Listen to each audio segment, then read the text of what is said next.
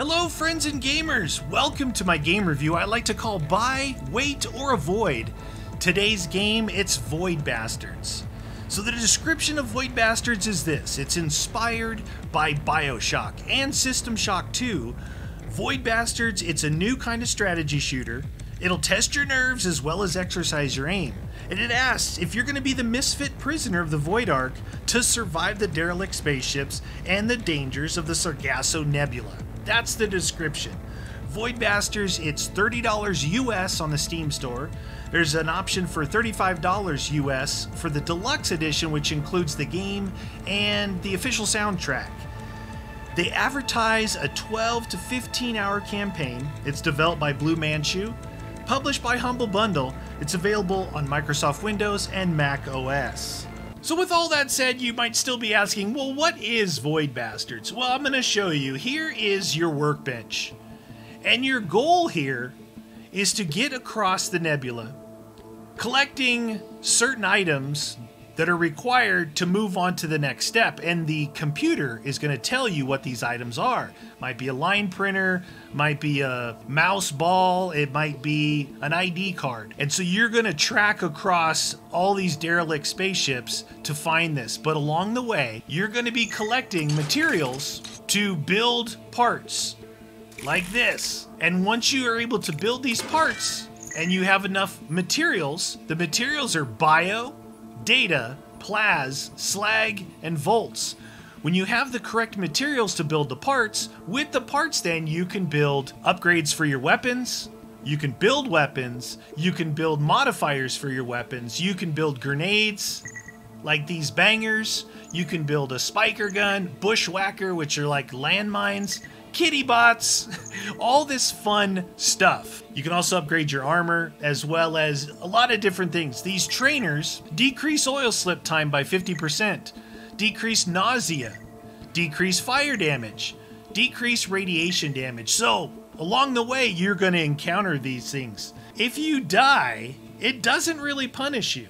It gives you a subsidy of ammo, of food, and fuel to continue on your journey.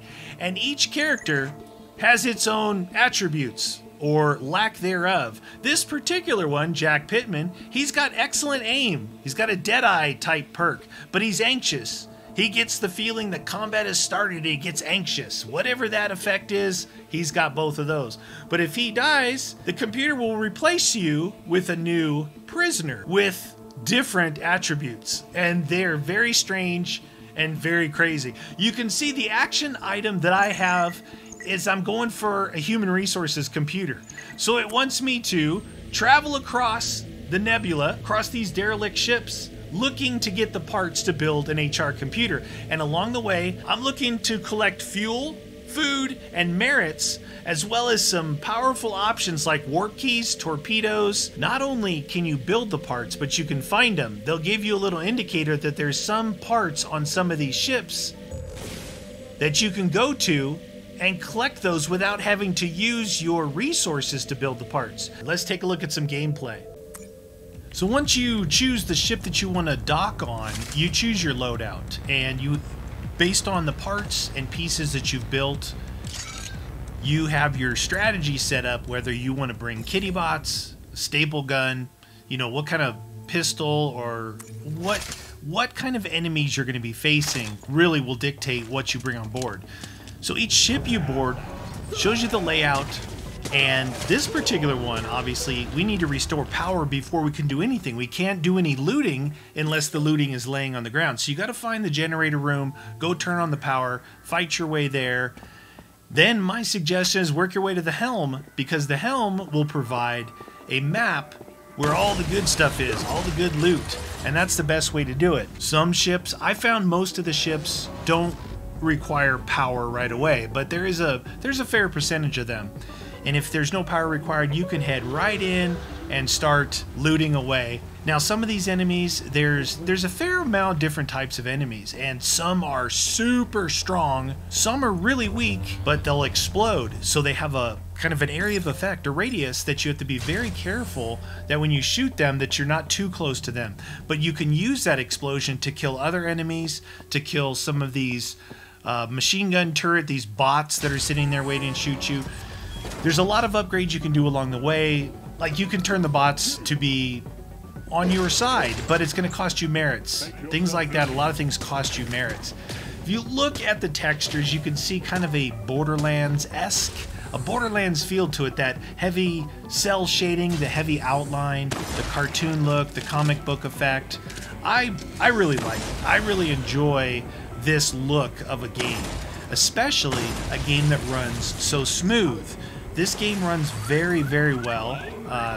The music and the voiceovers, it's just wacky enough to be interesting to me. You can see I opened up that map on the helm and it showed me all the locations based off these stars. It will also show you a star with an orange background, and that would be a special part that may be on one of these ships. And that's, as you go along, you're going to find more and more that you're looking for these parts. The other loot is good to get, but the part is the main thing, because that's going to allow you to upgrade a weapon, to build something new, to upgrade your armor, your attributes, or kitty bots. You can see I'm holding a kitty bot in the hand right now. So what the kitty bot does, just as an example, you throw it out there and it's motorized. It kind of drives around and it can take the damage for you. Once it gets killed, it explodes itself too. So some of these enemies that are very hard to kill, I end up throwing a kitty bot out, let them distract the enemy as I move away and find another route. I found almost all the time you'll find 2 routes to get around the ship. You may not find 2 routes to get into a specific room, but there's 2 routes to get around the ship, which works out pretty good, especially if you run into a turret that might be long range that you can't shoot. A lot of times you avoid enemies because ammo for me is not a luxury, right? You don't have unlimited resources of ammo. You can't craft ammo, you gotta find it. So I find that the game runs really well. I enjoy playing it, and I've probably got, I don't know, maybe 6 hours into it so far, maybe halfway through it, something like that. There's a lot of games these days that have repetitive style missions that become repetitive. Now, if you buy a AAA title for $60 and you're going to get 30, 40, 50 hours of gameplay that the developer may claim, after 30, 40, 50 hours of gameplay, those repetitive missions start to become annoying. But a game where you have maybe 12 to 15 hours and there's just enough of a tweak here and there to make it not exactly the same, I don't believe that the repetitiveness becomes annoying in this particular style of game. Now, if this game was longer, I would definitely be looking for more content. I would be definitely looking for more differences between the spaceships, but I'm seeing a lot more as I go along. I saw one that was in darkness where I'm using a flashlight. You get the different enemies. You start to get radiation and fire damage, and there's a lot of different little things that make it unique on each spaceship. So the big question is, buy, wait, or avoid? Well, let me put it to you this way. For me, it was a buy. It was a buy, and I'm glad I did. So I would say if you buy more than 10 games a year, then it's a buy. If you buy less than 10 games a year, maybe you're more like 5 games a year, I would say wait till maybe it goes on sale. That's one of those things, because I look at how much game time am I going to get for the value. It's really fun. If this is your genre of video game, then definitely buy it. But if you don't buy that many games per year, I would say wait till it goes on sale based off the playtime that you get. Unless it's your genre, and definitely go for it. It's not an avoid game. It's a fun game. It should be supported. I think games like this that run well and that are super fun, they look good, they're unique in their own way. They have all these touches of other games, but there's a uniqueness to this game that's a lot of fun. More than 10 games a year? Buy. Less than 10 games a year? Maybe wait for it to go on sale. But don't avoid this one. It's super fun, especially if you like that genre. So I hope you guys liked my game review of Buy, Wait, or Avoid for Void Bastards. Definitely buy. Thanks, guys. Thanks for watching. We'll see you in the next review.